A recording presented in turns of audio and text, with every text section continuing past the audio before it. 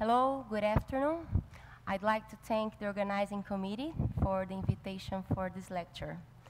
And as a dermatologist, I'll share with you my impressions and the experience with PDT in our department at Amaral Carvalho Cancer Hospital. Amaral Carvalho Cancer Hospital completed 100 years in 2015, and since 1970, it has been a cancer hospital, becoming one of the most important cancer hospitals of the country. And here we have our PDT team. Since 2008, we started a partnership with São Carlos Institute of Physics for PDT research in skin cancer. We all know that skin cancer is the most frequent cancer in the world, and it accounts to 2 to 3 million new cases every year. According to our National Cancer Institute, more than 200,000 new cases of skin cancer are estimated every year. Skin cancer can be classified in melanoma and non-melanoma, and there are more than 80 different types of skin cancer depending on which cell of the skin is affected. For instance, here we have a Merkel cell carcinoma, which arises from the Merkel cell located on the papillary dermis. Or we can have an angiosarcoma arising from the vessels, a dermatofibrosarcoma arising from the soft tissue cells, a malignant melanoma arising from the malignant melanocytes located on the basal layer of the epidermis. Or sometimes when some abnormal lymphocytes leave the blood vessels and go to skin, we can see these lesions of cutaneous lymphoma, and so on. But we should keep in mind there are more than 80 different types of skin cancer. 95% of skin cancer are non-melanoma, but fortunately, basal cell carcinoma comprises 80% of this number. The data from Amaral Carvalho Hospital show that more than 1,000 new cases of skin cancer are diagnosed and treated every year, and this number is increasing, as we can observe here. For instance, in 2016, where 2,000 cases of skin cancer were treated, and this number is increasing. The number of skin cancer is increasing not only in this hospital, but also in all the world. The profile of non-melanoma skin cancer that we observe around the world is the same that we see in this hospital. The data from 2000 to 2018 show that non-melanoma skin cancer mostly affects elderly people, people who are chronically exposed to sunlight. But fortunately, most of non-melanoma skin cancer cases are diagnosed at early stage. As we observe here, 77% of stage 1, the most initial stage. Talking specifically about basal cell carcinoma, there are many treatment options for basal cell carcinoma, depending on histological subtype, size, depth, and localization. We can treat by cryotherapy, curettage, pharmacological treatment like imiquimod, radiotherapy, photodynamic therapy, but the gold standard treatment for basal cell carcinoma is surgical excision, because we can achieve 100% of complete response.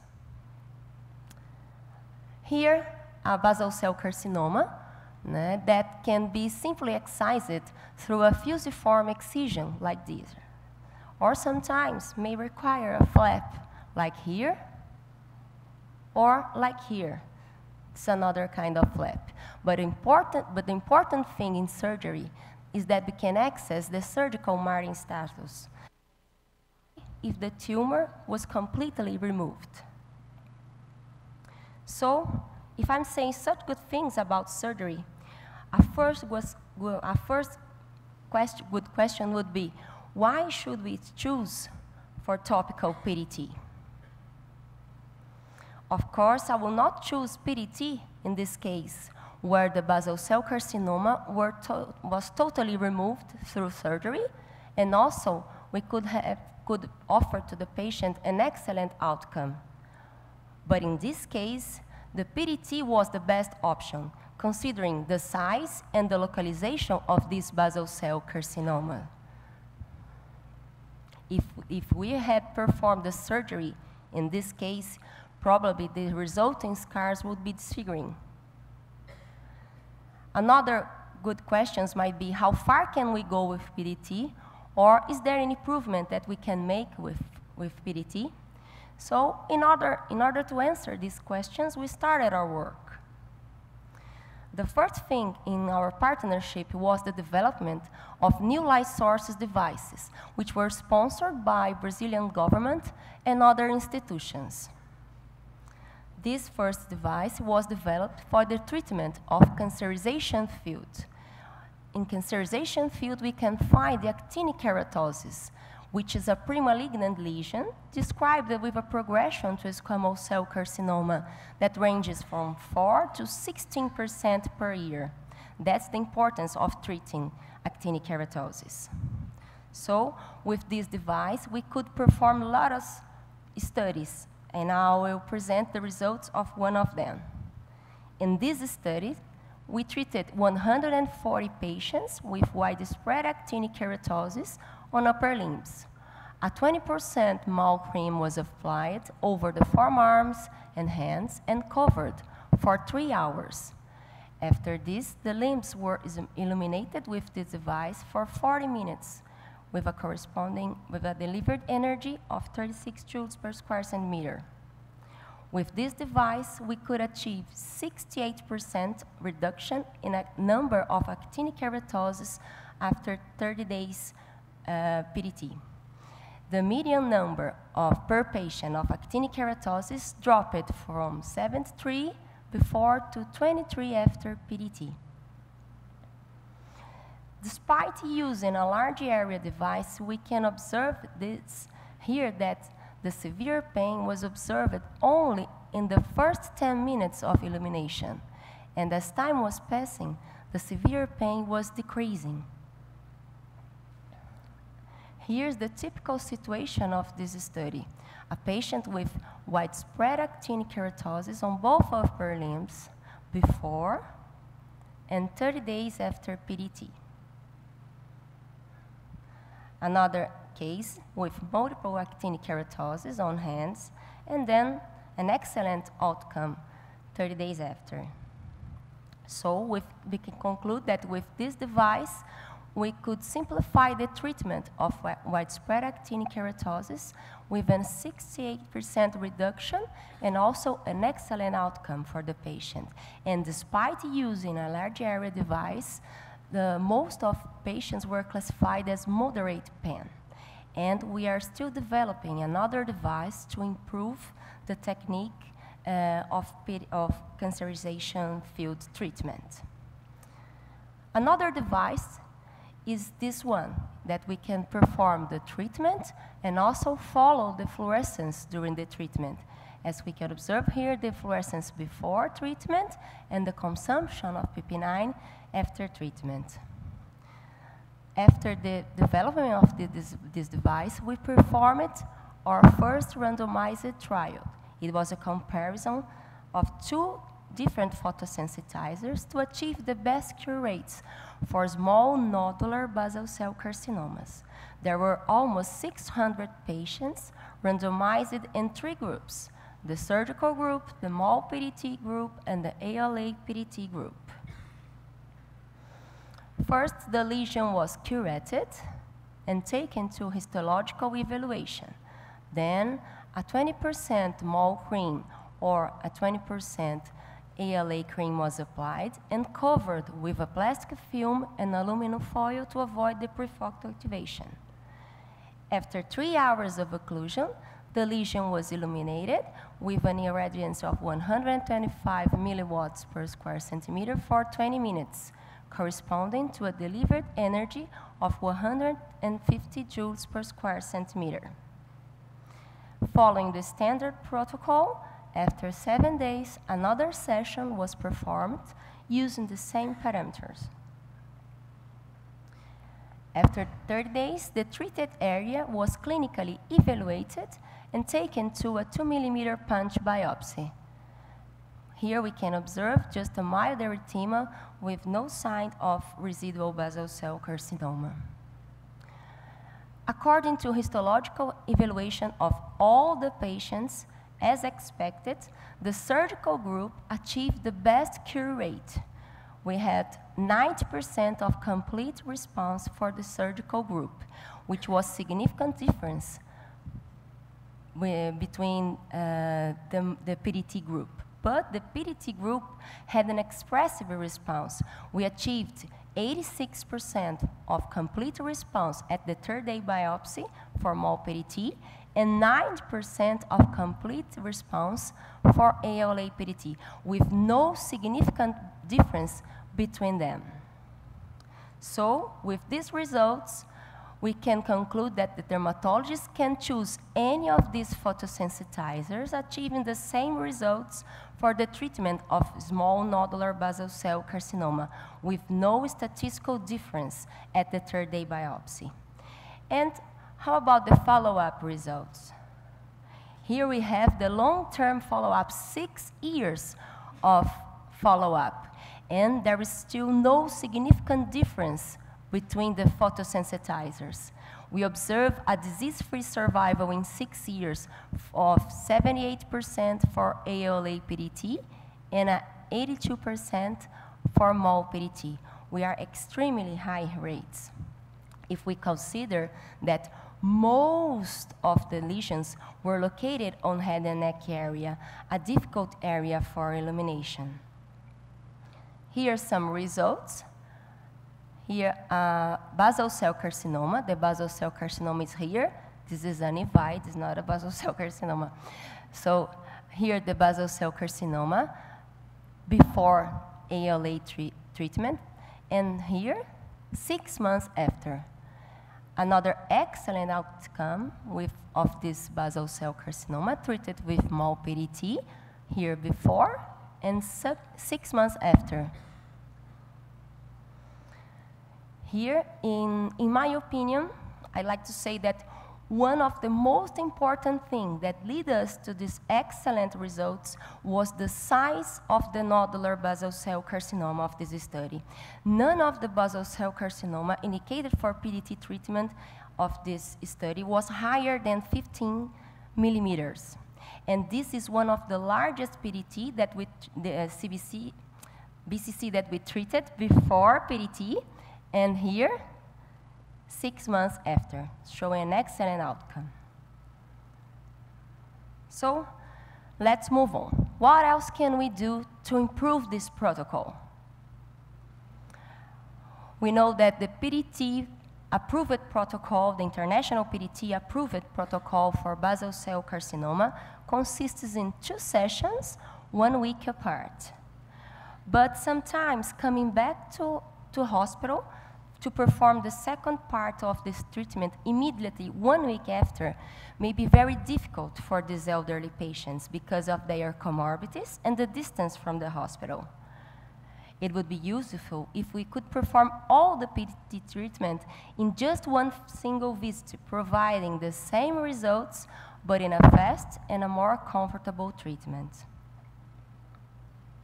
So, in just 1 single visit, the lesion would be diagnosed, and in about 5 hours, the patient could go back home in the same day treated. It would be good for the patient and also good for the system with cost reduction. Could we do that? So, let's see how this single visit protocol works. Just like the standard protocol, the lesion was curated and taken to histological evaluation. Then a 20% MOL cream was applied and covered. After 3 hours, this lesion was illuminated with an irradiance of 125 milliwatts per square centimeter for 20 minutes, corresponding to a delivered energy of 150 joules per square centimeter. And immediately after this illumination, the lesion received, the lesion received another application of 20% mouth cream and was covered again, but now for only 1 hour and 30 minutes. After this, the lesion was illuminated using the same parameters as before, and the patient then could go back home in the same day treated. After 30 days, the treated area was also evaluated and submitted to a 2-millimeter punch biopsy to evaluate the effectiveness of the PDT. So, since January 16, we've been evaluating the effectiveness of this new PDT protocol for superficial basal cell carcinomas, for nodular basal cell carcinoma, and Bowen disease. And we have also been evaluating the pain during the treatment and the follow-up recurrence rate. So, first I'll present the results of the superficial lesion. We treated 111 superficial basal cell carcinoma in 72 patients and 48 Bowen disease in 40 patients. The superficial basal cell carcinoma had an average 13 millimeters diameters, ranging from 3 to 48, and the Bowen disease had 20 millimeters diameters, ranging from 4 to 70 millimeters. Most of the superficial basal cell carcinoma were located on trunk, while most of the Bowen disease were located on upper limbs. They had an equal distribution of gender, and the average age was 67 years old. At the third day after biopsy, we could observe a complete response of 97% for superficial basal cell carcinoma and 94% of complete response for Bowen disease. And these are extremely high rates if we can compare with surgery. This PDT protocol achieved a clearance similar to surgery results. Here's some examples of one superficial basal cell carcinoma located on trunk. Here a closer view before PDT and 30 days after PDT, showing just a mild erythema. Another excellent outcome for this 17 millimeter superficial basal cell carcinoma, 30 days after PDT and 6 months later. Up to now, we have the data of 2 years of follow-up, when we can observe 90% of disease-free follow-up for superficial basal cell carcinoma and 91% disease-free follow-up for Bowen disease. And these are extremely high rates. If we compare to other studies, we can find only up to 80% of disease-free survival in just 12 months. So, with these results, we can be comfortable to give this protocol, to offer this protocol as a first-line treatment for superficial basal cell carcinoma and also Bowen disease. And considering the superficial lesions, one of the most important uses of PDT, in my opinion, is the PDT in large area superficial lesion. As we can observe here, basal cell carcinoma in a difficult area for surgical treatment. Here, a Bowen disease on the hand, and here, after MOL PDT, we can observe an excellent outcome, and in this case, a surgical graft was avoided. And this other basal cell carcinoma, in this case, a surgical flap was avoided, and we have just a mild hyperchromic central area after 6 months from PDT.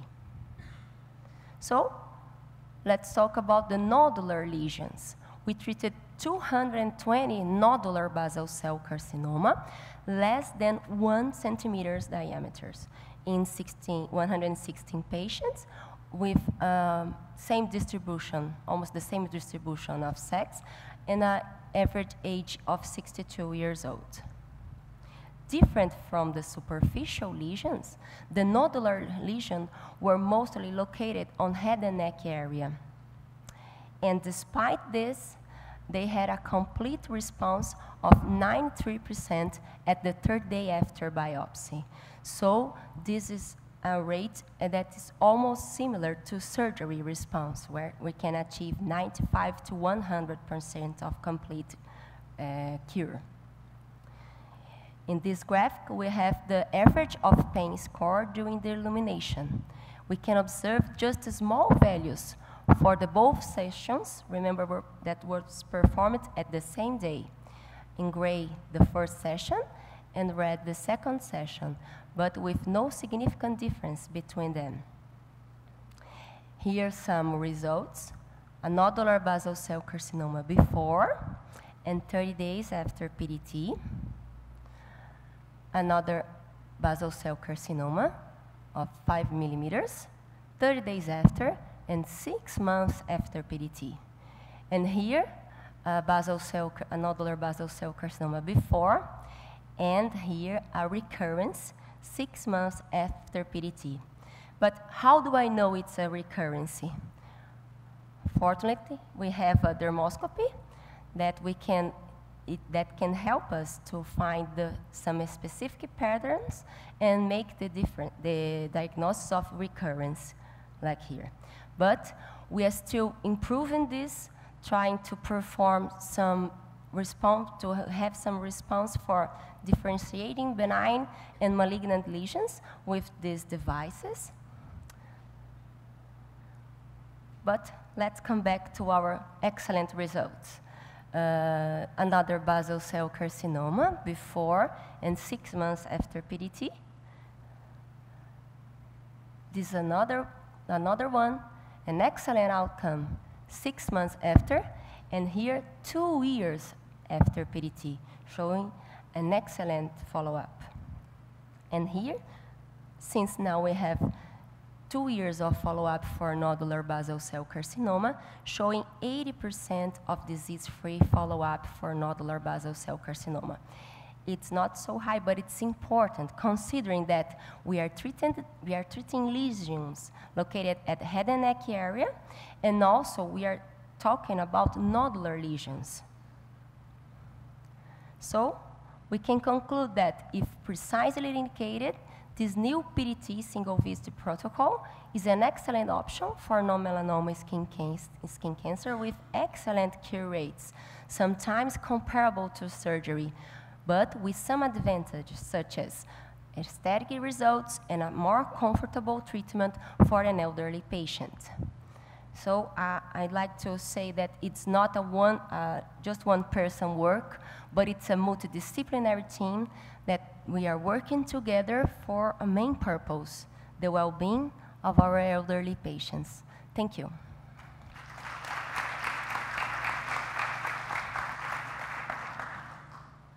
Any questions?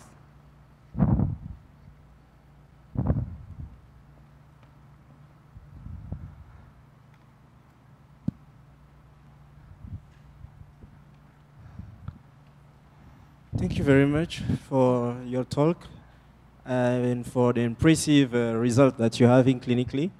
I would like to know, like, for the single visit, do you have 2 irradiation time? Is it because you irradiate the photosensitizer are fully activated after these 2 irradiation? And also, I would like to know, why don't you test on melanoma and cervical cancer? Are you also planning to use that? The first question was that we performed just one photosensitizer, isn't it? No, yeah. I'm talking about irradiation. You inject and then you irradiate twice, if I understood. The regular PDT, isn't it? We performed using 2 different photosensitizers. We used MOL PDT and ALA PDT in 2 groups, almost 200 of patients randomized in 2 groups. We also had a control group that was surgical group. Then we could compare the effectiveness of these both photosensitizers, and we find there was no difference between them. Both MOL PDT and ALA PDT provide a statistical similar response. But Sorry. Can you provide like 2 irradiation for one visit so that the patient doesn't have to pay for the anesthetic and to reduce the cost? Okay, the second protocol, that's the single visit protocol that we perform all the treatment in just one day. Yes, with this protocol, we started using just small PDT. We didn't start comparing with other photosensitizer, ALA PDT. So all this study, this 200 basal cell carcinoma, this 100 bowel and superficial basal cell carcinoma, were performed using just the same photosensitizer, the MOL methinoaminolevolinic acid. Okay.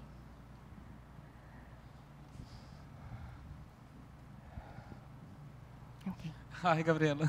Hi. So I was wondering that in this 2-session PDT protocol, I always thought that when the patient come for the second session, the lesion was not the same. Like if it had been like part of it had been treated in the first session, and those areas is inflamed and everything. So I believe that the ALA penetration and the uptake is different.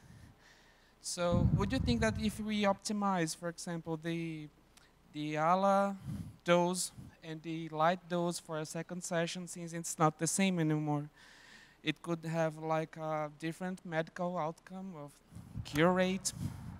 That's a good question. It's one thing that we can research, because we decided to perform just the light of the dose of light as the same as the standard protocol, and so we have just one bias that was perform all the treatment in one day.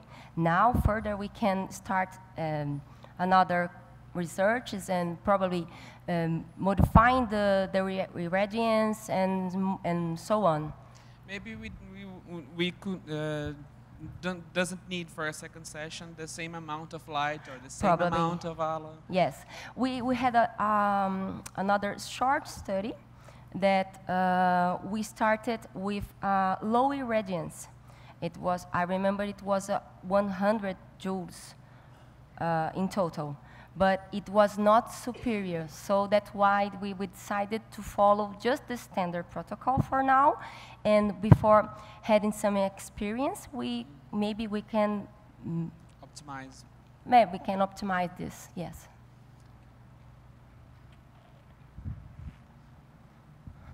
Hi. It's Hello. a similar question. I want to know how you planned this second experiment with the single-day treatment. Yeah. Why it was 1.5 hours pre-radiation time for the second exposure? We have one study that we published that we measured the amount of protoporphyrin before the illumination, and 1.5 hours is when you achieve the maximum of protoporphyrin. Then you can find a plateau. But we also have the upgrade, but not so high. So in this study, 1.5 hours was the maximum. That's why we decided for this time. But why was it different from the first radiation? That was 3 hours, right? Yes, because then you can get into a medical universe. Let me show you. When you are treating a patient, the routine that normally it comes from the patient can travel several of kilometers to find us, and then we had to provide this fast treatment, because we cannot forget they are elderly, they have other comorbidities that sometimes they can wait for all the 3 hours of the first treatment and then wait for more 3 hours, and when you can put just all these things in 5 hours, it sounds very good for the patients, with a patient that don't want to stay there for all the time. Why the first irradiation?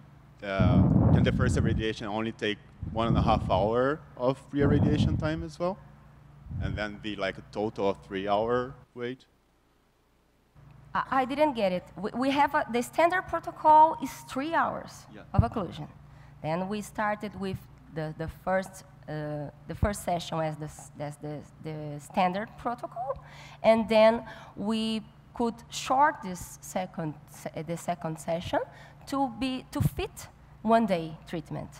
So otherwise, if we can make the diagnosis at 11 o'clock, I wouldn't have the able time for the patient perform all the treatment and take this the transportation back to his city. Okay, it's a logistic that we can, when we are planning the treatment of the patients, we can have also in mind the logistic of the coming back and then go back to their city, and that's it. Okay, thank you. More questions? So let's thank you again, Professor you. Ana Gabriela.